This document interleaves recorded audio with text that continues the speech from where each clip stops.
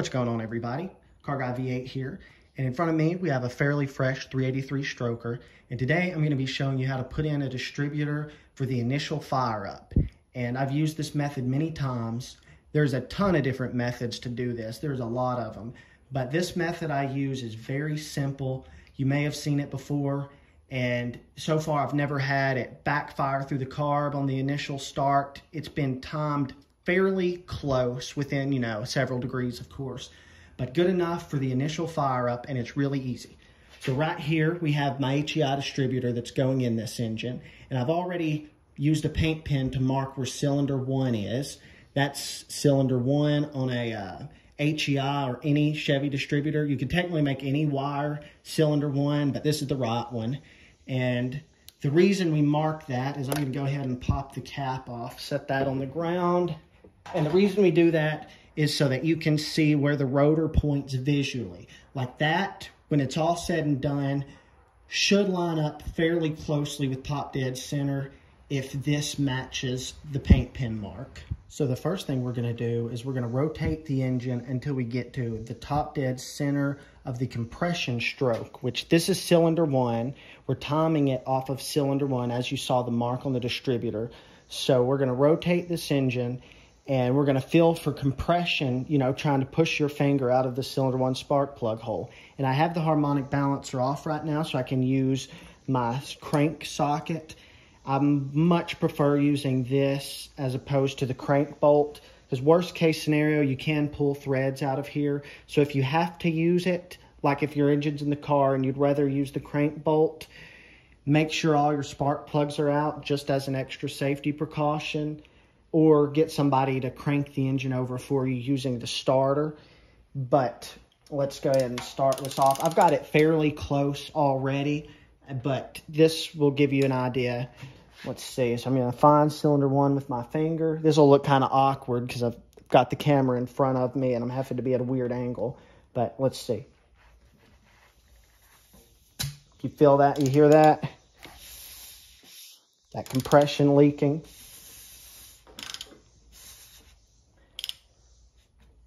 All right, there. It's just about stopped. I'm going to grab my harmonic balancer here just to mock fit it. Let's see. Come on, let me find the...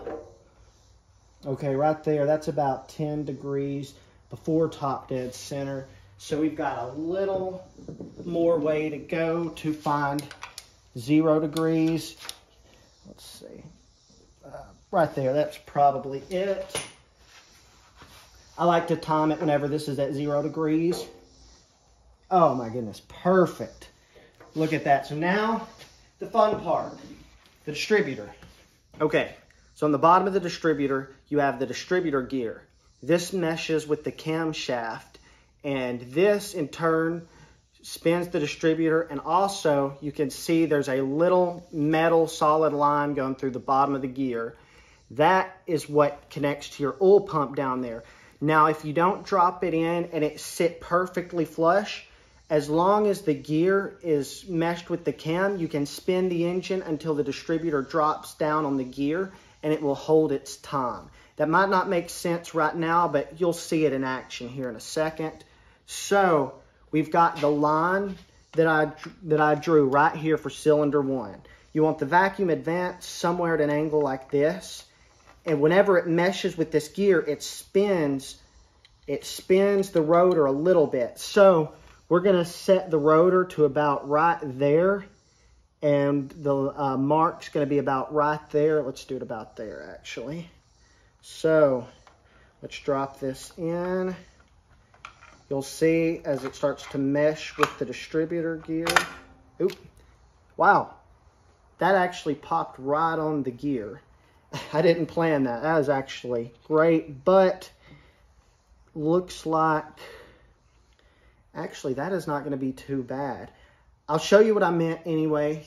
That actually went on easier than I was expecting it to. So usually what would happen is this would stop about right here, and you'd have to rotate the engine until the bottom of the distributor gear meshes with the oil pump, and it just pops down just like that. So man, I'm honest, I did not plan it to pop on that easy. So right here would be cylinder 1. So we've got it at 0 degrees on top dead center. So we're going to rotate it about 10 or so. I think that's going to be about there. So that was counterclockwise, which that means that's advancing the distributor. So as long as the balancer is correct, that this is 0 degrees, as long as it's correct, this should be somewhere around 10 degrees before top dead center on cylinder 1. So this should fire up and run like an engine that's run before. So guys, I hope this made it simple. As you see, it's very easy, doesn't take much time. I tried to make this video as short as I could. So there we go. Maybe your luck will be as good as mine and it just pops right down.